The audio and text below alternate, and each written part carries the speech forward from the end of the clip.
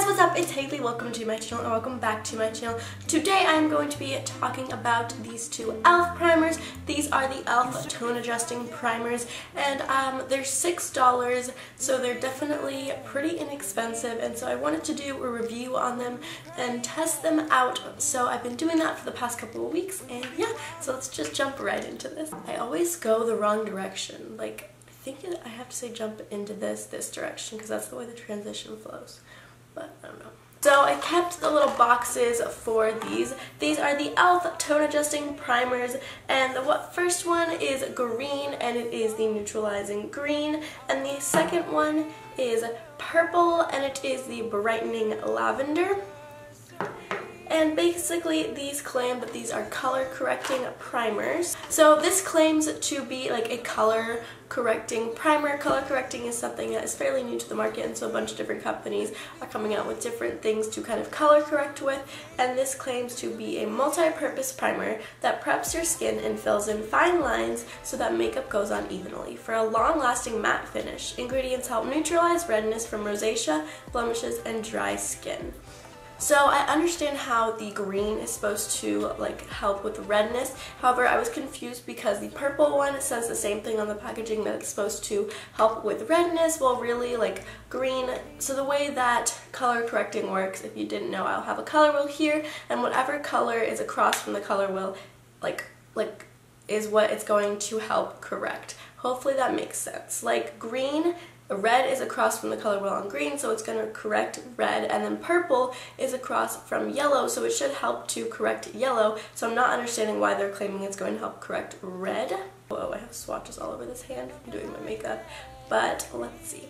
So whenever you squirt the primer out, it comes out, oh shoot, that was a lot. When you squirt the primer out, it comes out green.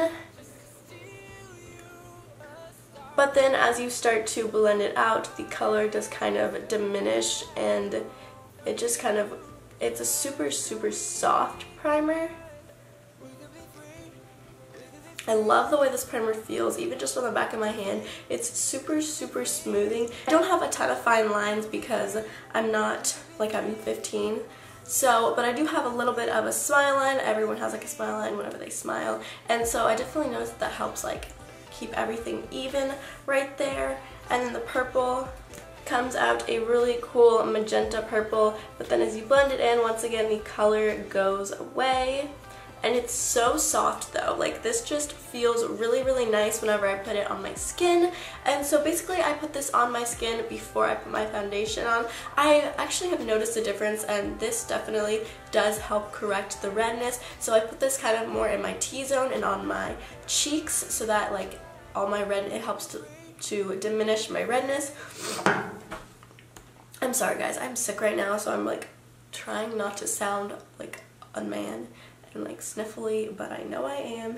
And then this is like a purple, and so I don't really know exactly what this, like I don't think I have any yellow tones on my face that I need to correct, but basically I think that this helps correct my under eye circles a little bit, because I noticed that whenever I put the primer on my under eye circles, it helps to kind of like not make them look so like there, which doesn't really make any sense because like it doesn't, that's not like what it would color correct. That's just something I have personally noticed. So overall I would definitely give these two primers a thumbs up. They are super awesome, and they're only $6, so it's basically a steal. I've been using these like non-stop ever since I've got them, just trying to test them out, and I've definitely fallen in love with them. And they just make my skin feel so soft, and I really love the way that they feel. And as far as like the matte finish, I don't know that it really has a matte finish. That's what I've noticed. I mean, I still get like a little bit oily, but I mean, I don't really know why they put that as a claim, because they're tone adjusting. I would definitely give these two a thumbs up. If you are thinking about purchasing these, then I would totally recommend it. Well, thank you guys so much for watching. I hope that you enjoyed this video. If you did, please give it a thumbs up. Also subscribe down below because I do post new videos every weekend. Bye guys. Ingredients help neutralize. Wow, let's start over.